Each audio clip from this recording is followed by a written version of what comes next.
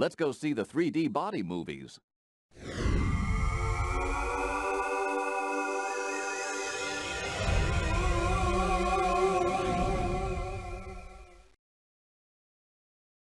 To view a movie, click on one of the 5 movie icons displayed across the bottom of the screen. Use the scroll buttons to display additional movie icons. Click on the 3D button to see the movies in 3D stereo.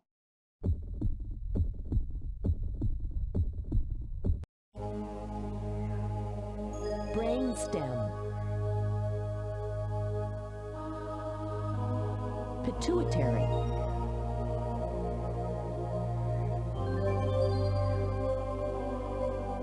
cerebellum, occipital lobe, parietal lobe, temporal lobe, frontal lobe,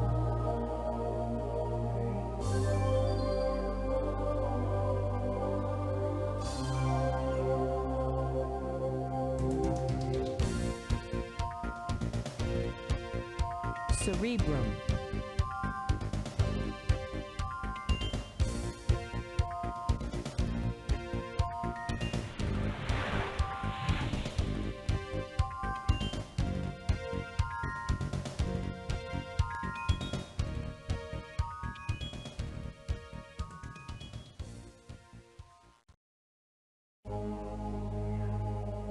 brainstem,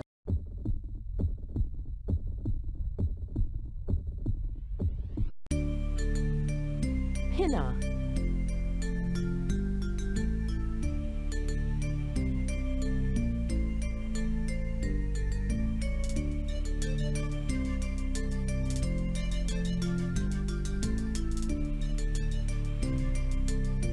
eardrum, ossicles, semicircular canals,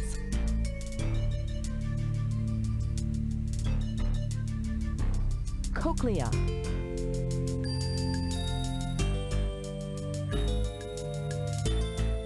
cranial nerve 8,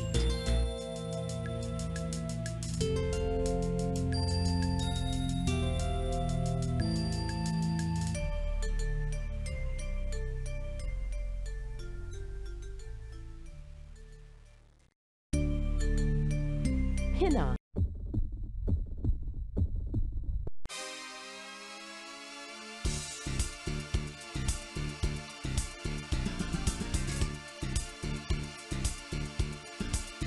Right atrium, tricuspid valve, right ventricle, pulmonary valve, pulmonary artery,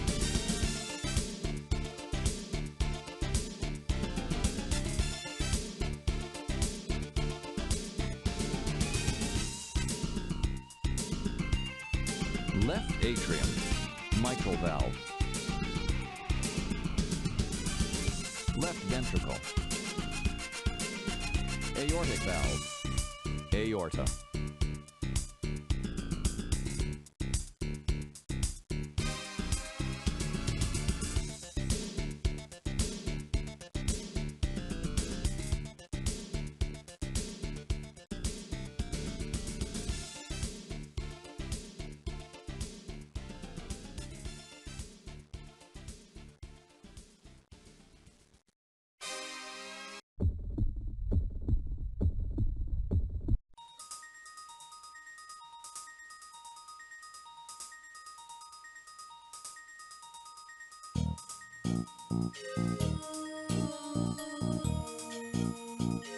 Femur,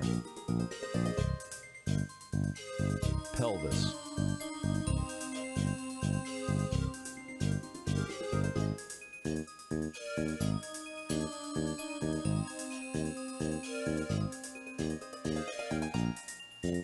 sternum, cervical spine,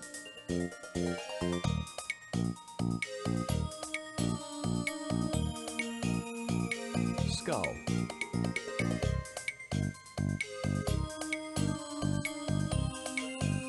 thoracic spine,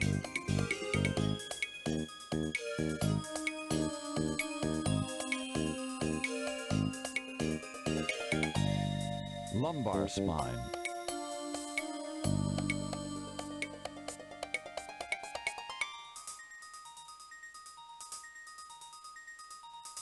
scapula,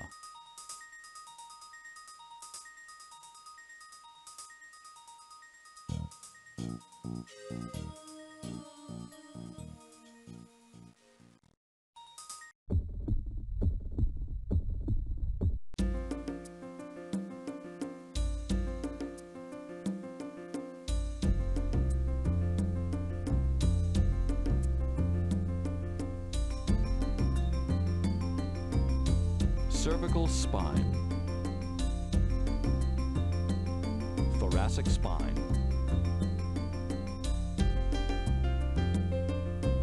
lumbar spine,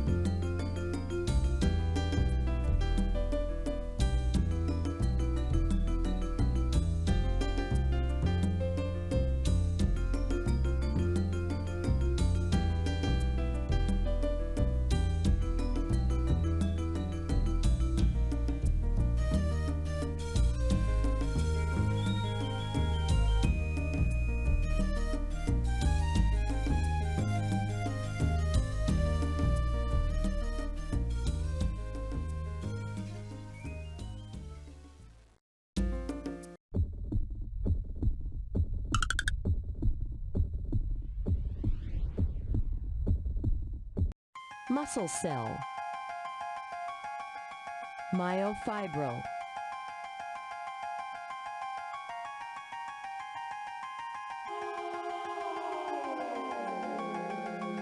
actin,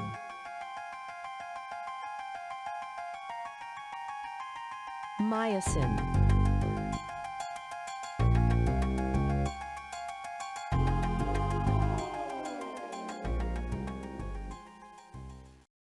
muscles,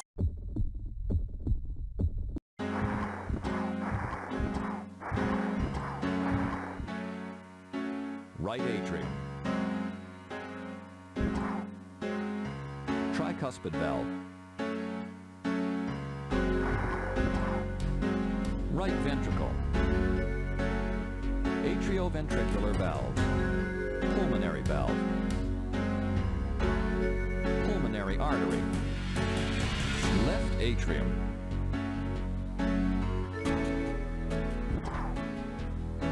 left ventricle,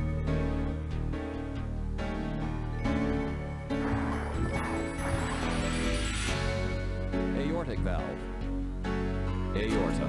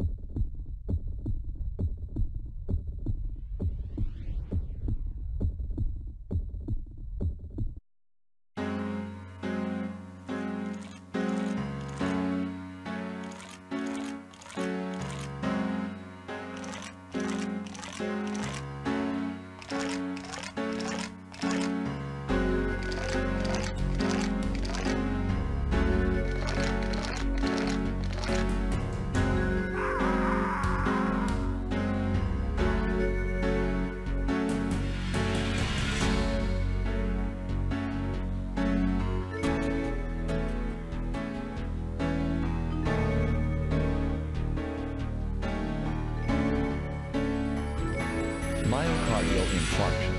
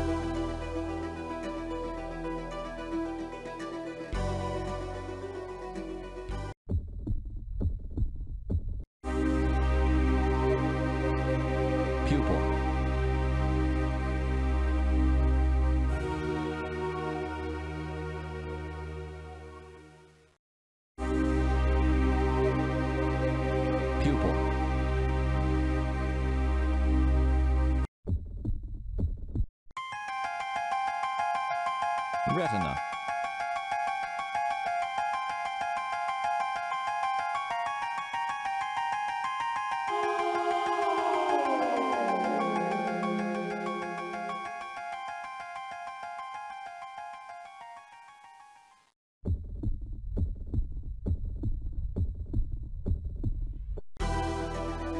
sclera, retina, lens, iris, cornea,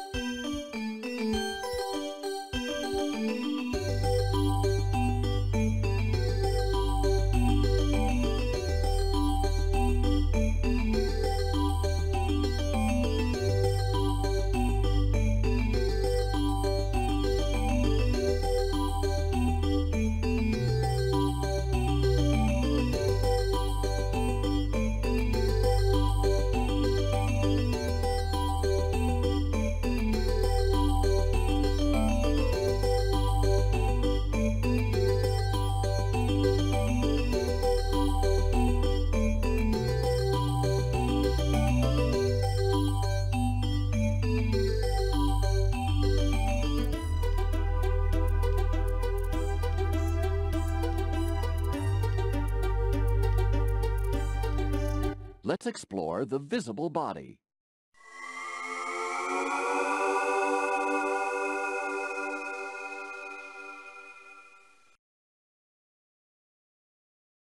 Move the mouse to travel through the body from head to toe.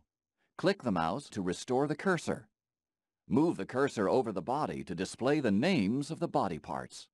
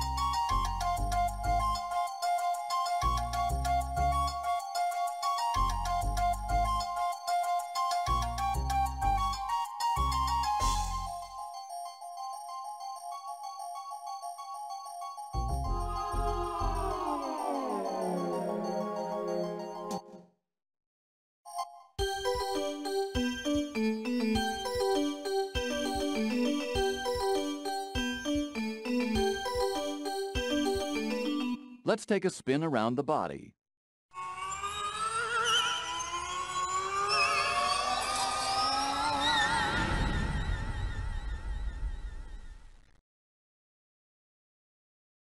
To view an organ model, click on one of the organ icons displayed on either side of the screen.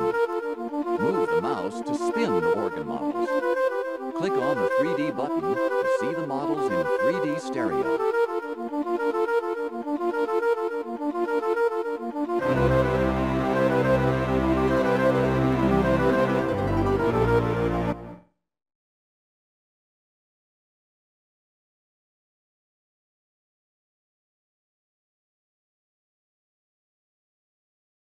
The gallbladder is a small sac which sits just beneath the liver.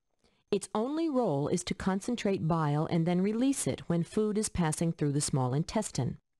Bile is a sticky green fluid produced by the liver. Bile serves both as a fluid which helps the body to absorb fats and as a way to eliminate toxins. All the liver cells make bile at a constant rate. The bile is released into a network of bile ducts that all come together to form the common hepatic duct. The gallbladder is connected to the common hepatic duct by the cystic duct. Most of the time, bile flows up the cystic duct and into the gallbladder for storage. When food passes from the stomach into the duodenum, however, a hormone, cholecystokinin, is released which signals the gallbladder to contract. The bile is squeezed back up through the cystic duct and down the common bile duct into the small intestine.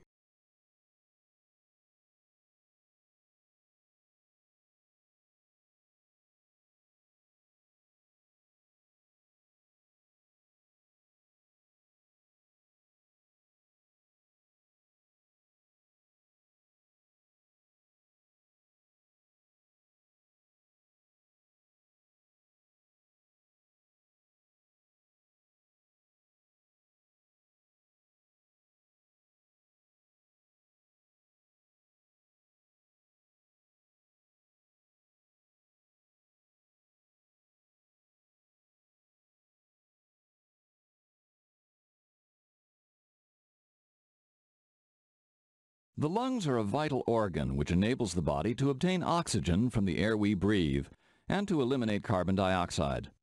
Breathing is accomplished with the chest wall muscles and the diaphragm muscle, which separates the chest cavity from the abdomen.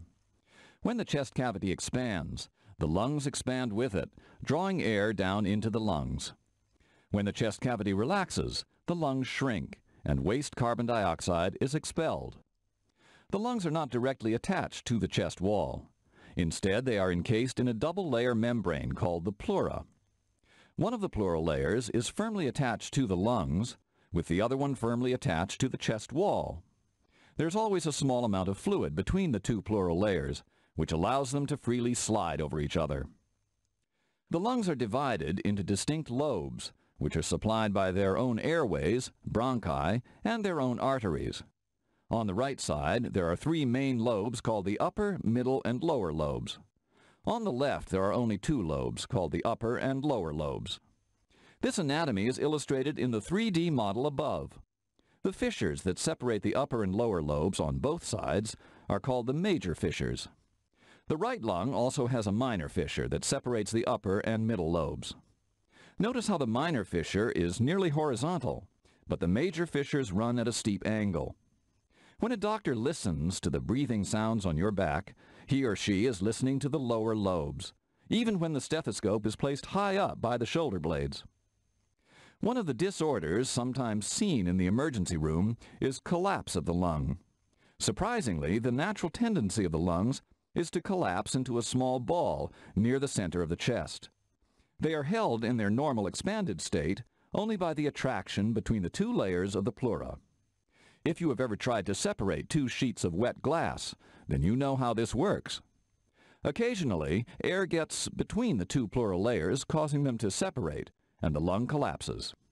This is called a pneumothorax, meaning air in the thorax, chest cavity. The air can either come from the outside because of a penetrating wound, or from the inside because a part of the lung developed a hole in it. Another problem that is sometimes seen is excess water between the two pleural layers. This is called a pleural effusion, a condition commonly referred to as water on the lung. There are many causes for a pleural effusion, some benign and some quite bad. A pleural effusion is typically treated by sticking a needle or a tube into the chest and draining out the fluid.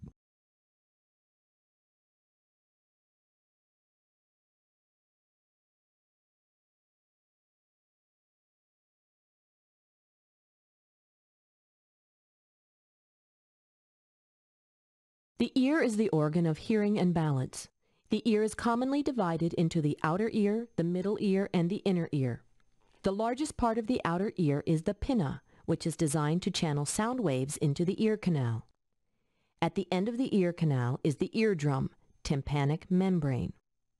The eardrum is part of the middle ear along with 3 tiny bones, ossicles, that form a chain. These bones are the malleus, hammer, incus, anvil, and stapes, stirrup. The airspace within the middle ear is blocked from the outside by the eardrum, but it does connect to the throat via the eustachian tube. The inner ear consists of the cochlea, the semicircular canals, and the 8th cranial nerve. The base of the stapes fills the oval window which serves as the entrance to the inner ear.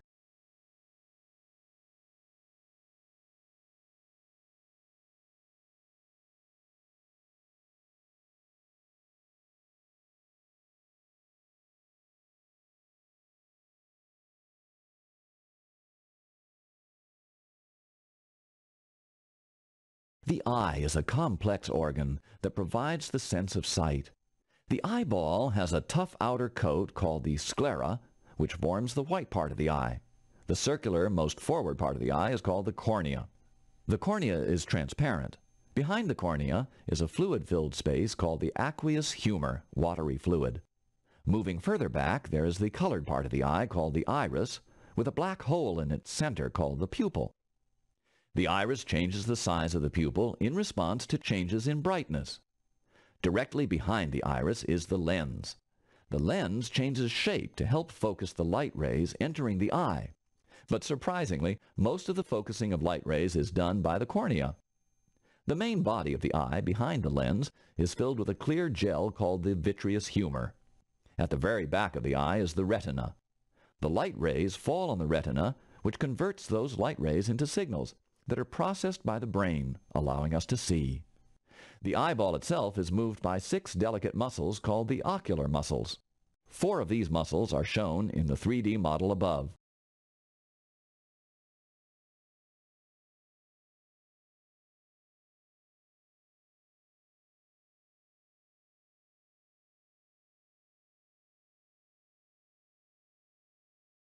The surface of the cerebral hemispheres is folded into deep fissures, sulci, and bumps, gyri, which triple the total surface area.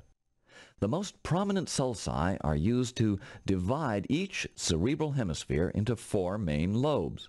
For example, the central sulci separate the frontal lobes from the parietal lobes.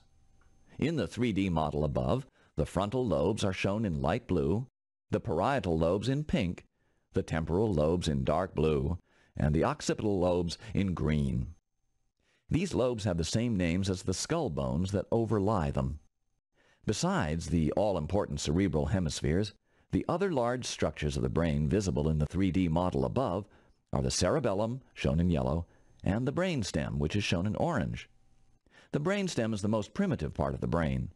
It is responsible for sustaining the basic functions of life, such as breathing and blood pressure regulation. The brainstem directs these functions without any conscious intervention. The last structure visible in the 3D model above is the pituitary. It is seen as a small reddish ball protruding from the bottom of the frontal lobes. The pituitary is the master gland in the body. It has significant influence over many of the body's processes. The pituitary controls these functions by releasing hormones. Hormones are chemicals that are released into the blood and carried to distant parts of the body where they exert their effects. 2 of the many pituitary hormones are thyroid-stimulating hormone, which controls the thyroid gland, and growth hormone, which stimulates cell division and growth.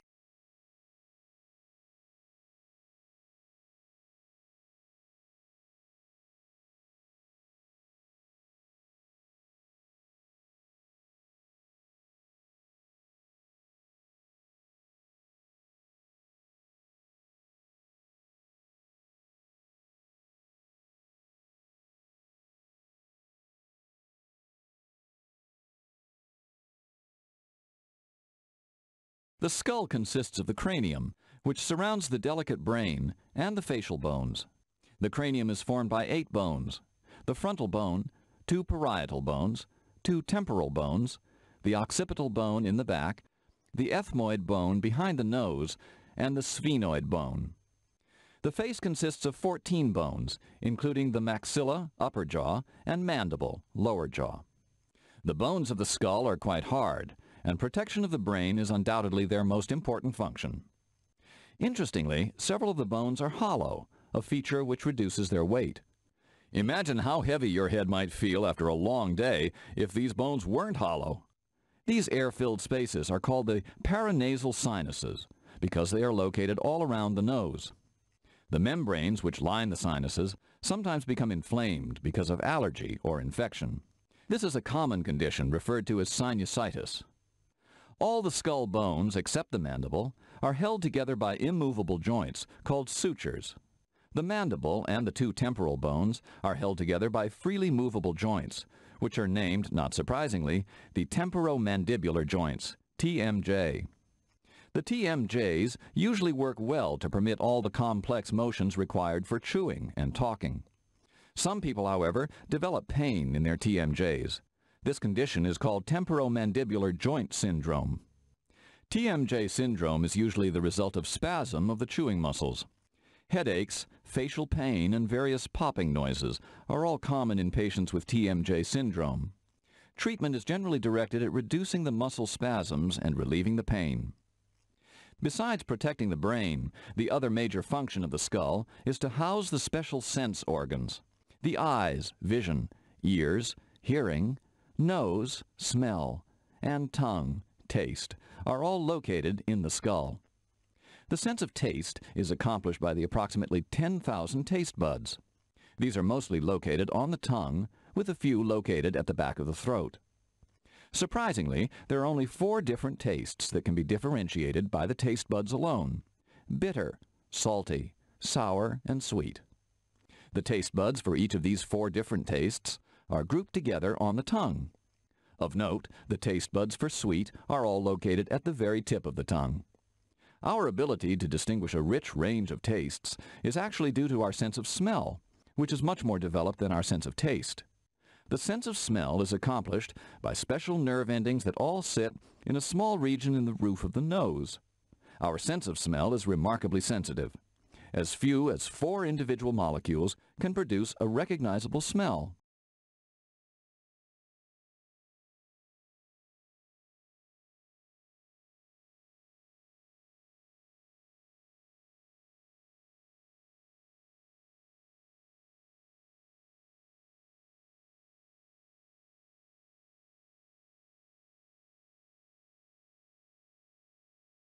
The shoulder is a ball and socket joint which connects the arm with the body. 3 bones come together to form the shoulder joint. These bones are the humerus, arm, the clavicle, collarbone, and the scapula, shoulder blade. The deltoid muscle sits on top of the upper arm and shoulder. This powerful muscle works to lift the arm away from the body. There's a fluid-filled cavity under the deltoid muscle, which serves to reduce friction between the muscle and the underlying joint. Occasionally, this cavity becomes inflamed and painful because of excessive motion. This condition is called bursitis. Bursitis can also occur at a number of other joints, including the elbow and knee. The tendons of 4 muscles merge together around the shoulder joint to form a reinforcing structure called the rotator cuff. The rotator cuff can be damaged by excessive stress. This is why rotator cuff injuries are common among professional athletes, especially baseball pitchers and football quarterbacks. Another common problem is dislocation of the shoulder. In this case, the top of the arm, humeral head, comes out of its normal socket, glenoid cavity. Some people have relatively lax shoulder muscles and are prone to shoulder dislocations.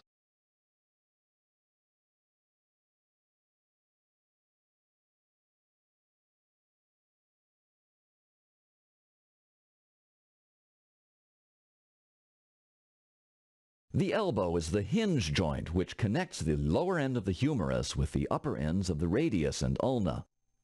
The elbow permits the arm to be bent by the powerful biceps muscle and then straightened by the triceps muscle. The biceps and triceps thus form a pair of muscles which have opposite actions. It is a general rule that the muscles of the body are organized into pairs or groups which have opposite actions. The elbow also allows the forearm to be rotated without moving the upper arm. This is very important for some actions, such as turning a doorknob. This rotation motion is called either supination or pronation. Supination is the action of turning the palm face up when the arm is held straight out, away from the body. Pronation is the action of turning the palm face down when the arm is held straight out. Following the general rule, these important movements are accomplished by a pair of muscles with opposite actions. The words supination and pronation are related to the words supine, which means to lie face up, and prone, which means to lie face down. Repetitive motions can strain the tendons of the elbow and cause pain. Tennis elbow and golfer's elbow are common conditions resulting from overuse and strain of the elbow tendons. Most everyone has felt the pins and needles sensation caused by hitting the tip of their elbow. This is often referred to as hitting the funny bone. The temporary pain is caused by impingement of the ulnar nerve, which travels through a narrow groove close to the surface of the skin as it passes over the elbow.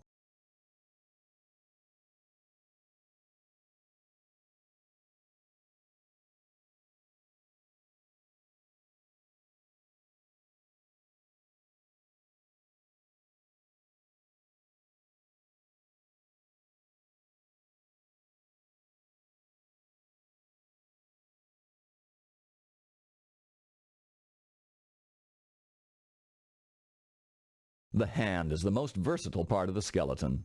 It enables people to grasp and manipulate objects. The hand is comprised of the wrist, carpals, palm, metacarpals, and fingers, phalanges. There are three main nerves which travel to the hand: the median nerve, the ulnar nerve, and the radial nerve. Each of these three nerves connects with a specific part of the hand to permit movement and sensation. Intricate hand movements are achieved by using the small muscles that are contained entirely within the hand, the intrinsic muscles, and the much larger forearm muscles. The forearm muscles are connected to the bones of the hand by long tendons. Tendons and ligaments are often confused with one another. A tendon is the fibrous attachment of a muscle to a bone. A ligament is a fibrous attachment between bones.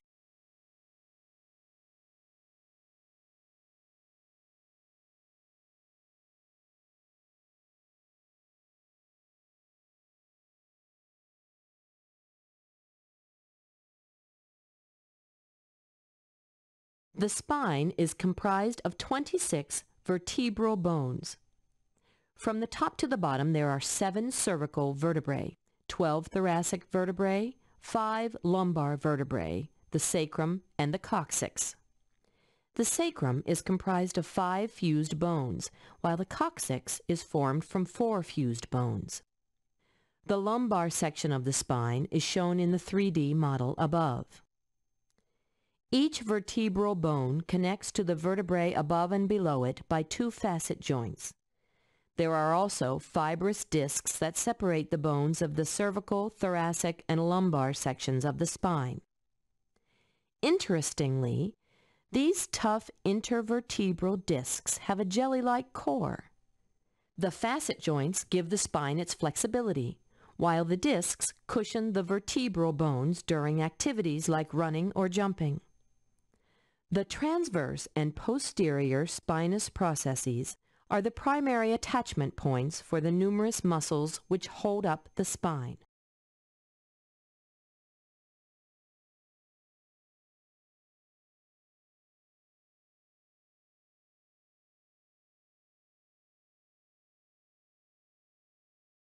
The pelvis serves to support the upper body and to protect the lower abdominal and pelvic organs.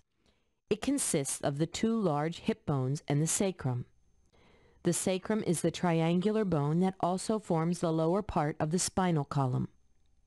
The hip bones are firmly joined to the sacrum in the back and joined to each other in the front. This structure creates a very strong and rigid ring of bone. Each hip bone is composed of 3 fused bones.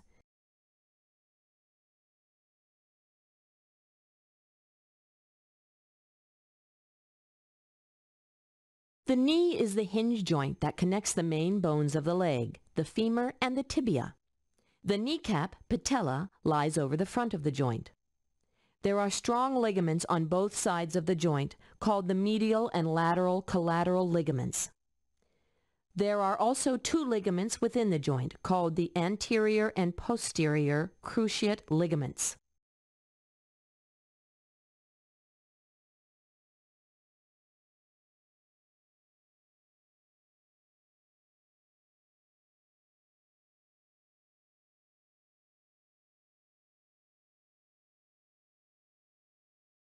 The ankle is a hinge joint connecting the bones of the lower leg, tibia and fibula, and the uppermost bone of the foot, talus.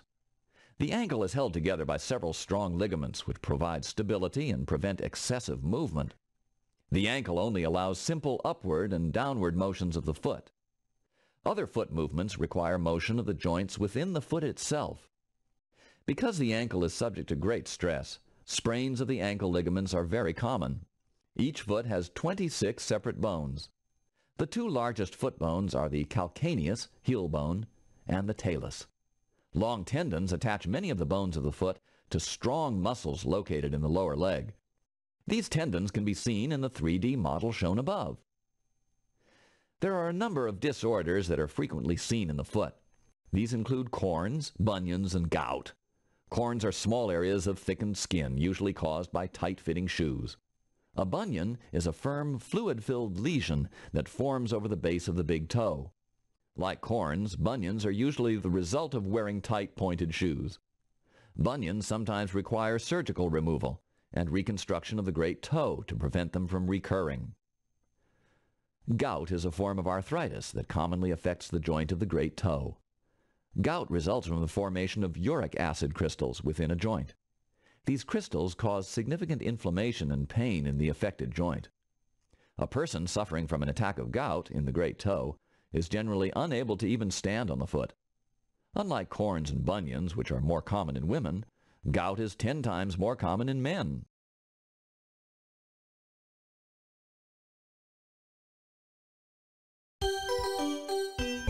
Let's play Body Recall.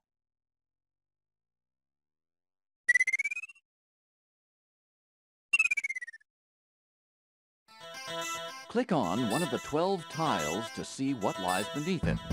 Remember what you see. Concentration is the key. The object of the game is to match each picture with its name or with its function.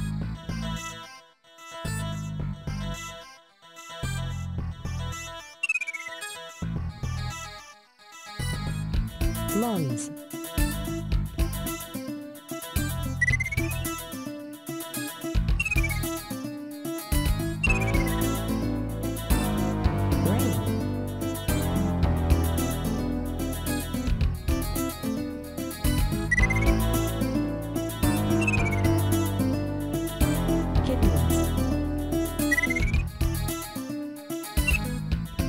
Liver.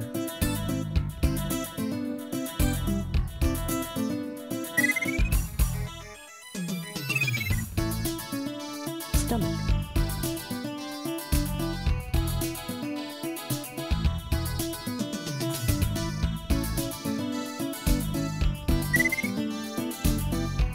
Heart.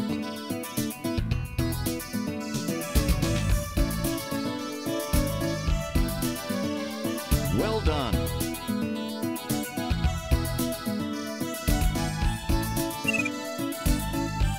Pelvis.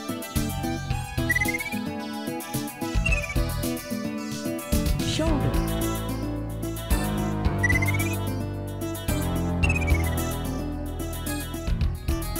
Ankle.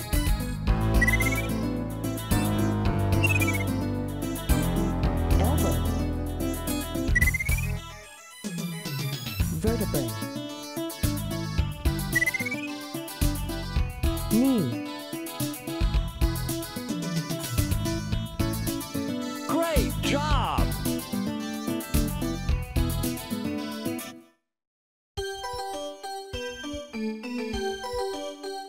Save the patient. It's up to you.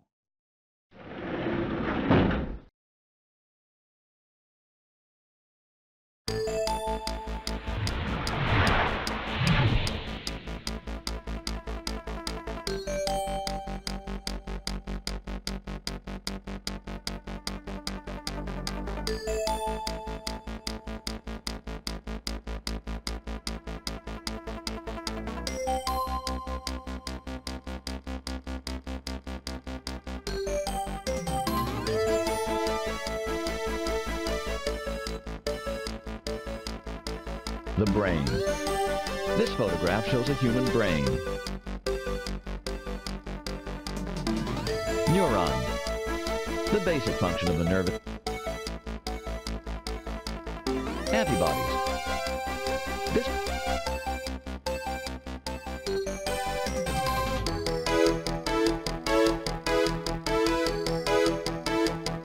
microvilli. The photograph at left shows a close-up of a mucosal cell which lines the inside of the small intestine.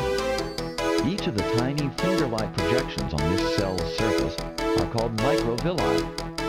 If we were further away, we could see that the inner lining of the small intestine is itself organized into many small finger-like projections called villi. The villi and microvilli together create a surface area within the small intestine that is as large as a tennis court.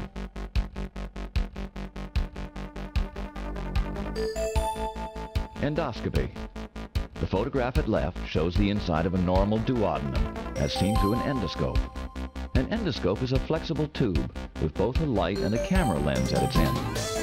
Doctors often use the endoscope to examine the digestive tract when a patient develops vomiting or diarrhea that doesn't resolve as expected. Tiny.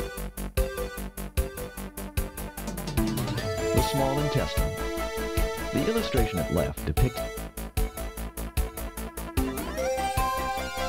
rotavirus.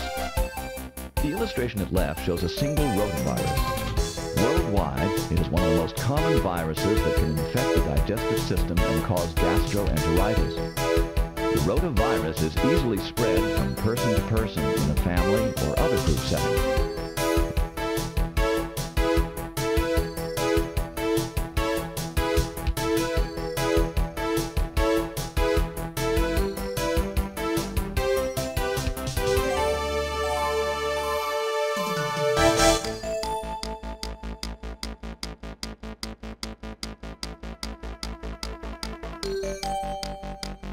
You have been transported into the patient's brain. To cure this patient, you need to find all 10 of the viruses and zap them. Remember that he was bitten by a mad dog just yesterday. Avoid damaging healthy cells as it will cost you valuable time.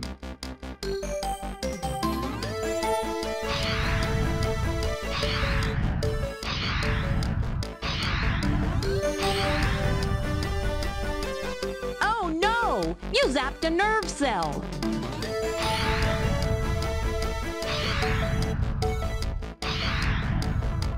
Oh no! You zapped a red blood cell!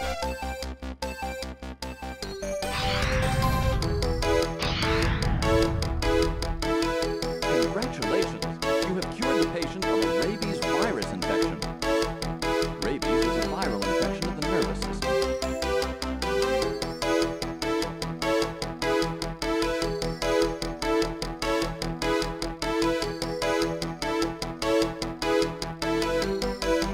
You have been transported into the patient's heart to help the...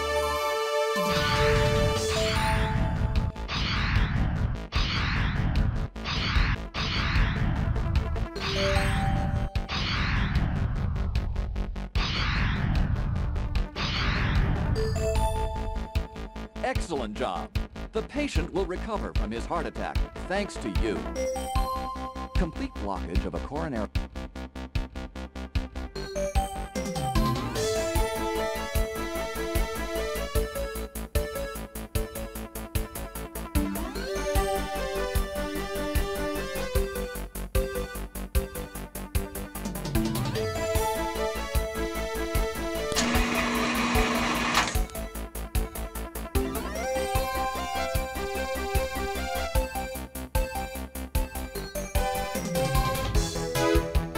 Coronary artery disease.